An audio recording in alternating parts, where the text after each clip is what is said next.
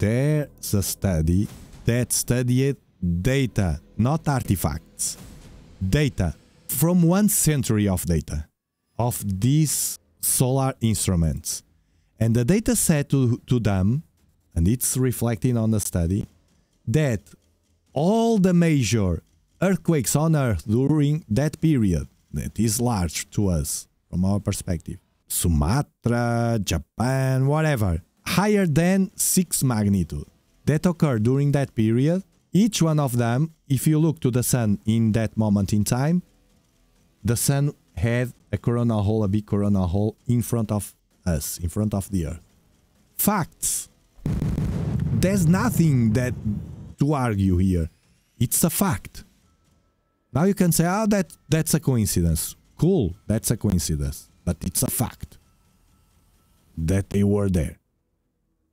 And it's also a fact that I was here during coronal holes. Man, some people were saying in the comments, you are a prophet, or no, man.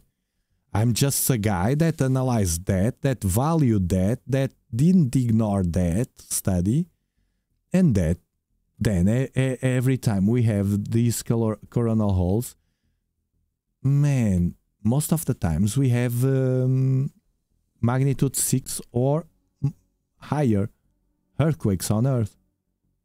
It doesn't have to occur. Every coronal hole didn't have an earthquake associated, but every earthquake had a coronal hole associated, the opposite, you see? Weird stuff. Then there's other thing, it's not one study. Many studies, man, we have already, and the usual blinders will pop up saying that's not true because mainstream didn't study it. Man, you don't have to wait for their narrative, man, to put that in the white list. It will be in the future for sure, in a white list from them. They just don't put that in a white list because it's not of their interest. It doesn't match the narrative they want to boost right now. It's all very crazy, the world. For the ones that are new here, I studied a lot the sun here, and it's the effect on health and on earthquakes as well that the sun has. That's true, man. There are loads and loads, tons of studies that correlate the solar activity with earthquakes and that correlate the solar activity with human health. First, for the ones that are skeptical, we don't know how an earthquake exactly is triggered, and we don't know when and where it will occur. Actually, if we knew, think with me, you are smart. If we knew when and where a volcano will explode, won't we warn everybody there in that region to run away from that region and save the lives of those people? Won't we do that? But we can't do that. That's why sometimes it occurs and people suffer with it. That's because we don't have the knowledge to understand it. So if we don't have the knowledge to understand it on Earth, how can we deny loads of studies saying that the solar impacts affect it? Moreover, we have proof, evidence of that everywhere. So, be careful denying what is already studied. It's not into the narrative because they don't want, for some reason, right now. They have other narratives on weather. You know. I can't speak about that. It's forbidden. But especially in shallow earthquakes, so many that we see here that are 10 kilometers depth on average, 10, 30, around that, are shallow depth.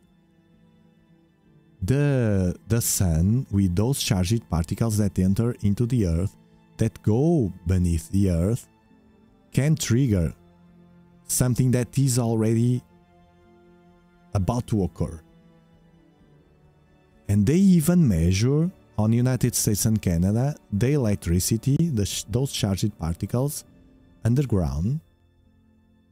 They measure that there. And when we have solar impacts, it's all over the place. I showed them here loads of time, man. It's facts, man. I don't understand why people keep denying things that are more than proved, man. Right now you can see here the blue is low activity, low charged particles underground.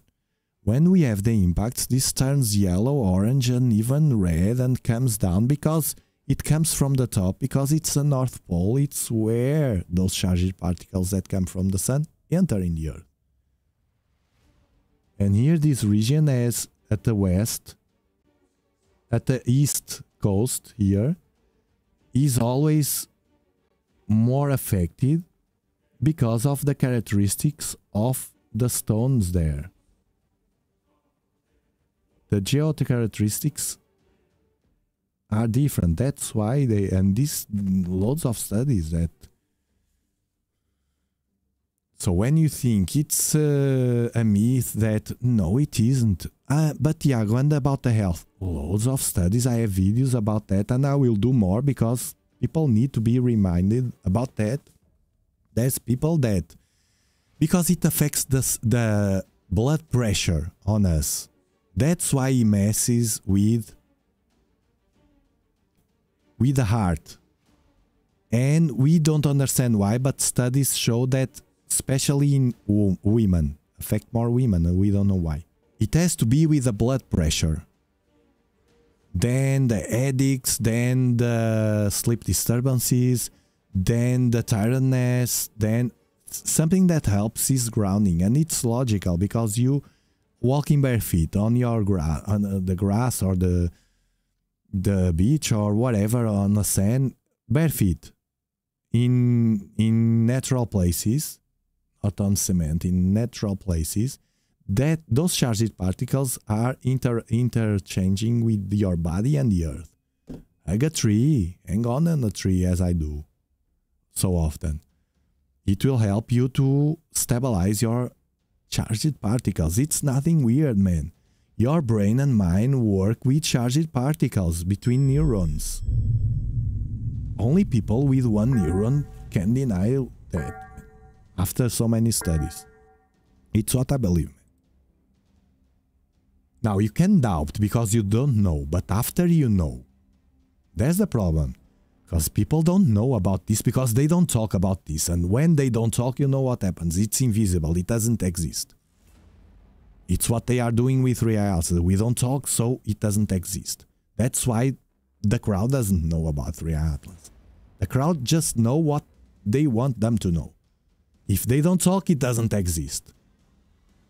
It exists in their minds, things that they want to exist in their minds. Like that narrative, that other one that you yes on television, and that other one that always hammering on television. Those are the narratives, some of them fictional, that they want people to care about and think about. All the rest doesn't exist, man. It exists for you because you are different and you don't rely on television. While people don't wake up from that. So yes, it affects the solar activity. Now, how much and why and how, and we need them to study that more and more. But it affects. Some people are more sensitive than others. Well, there's something that mainstream study it, but they don't talk about. It's about the electromagnetism. There's a disease associated, and you can have an approval or a paper from a doctor about that disease because it's already well spread, about the sensitivity that you can have of electromagnetic stuff. But that they have because of the rotors and the antennas and things like that. There's people that can't live in a house that is near antennas for instance. And I saw documentaries about that as well. Me as well, Raham. I only watch YouTube and social networks, but you gotta have a good filter. Imagine someone from the crowd, suddenly they enter. Just ask them what they think. Ooh, social networks. Oh my God, that's poison. Because they don't know, they are not capable of swimming in the social networks, man. You do, you know, you have a filter, and you will polish that filter over time, as I try to do, because it's very hard to swim here, man, on social networks, because it's full of crap as well, because the greed is here as well.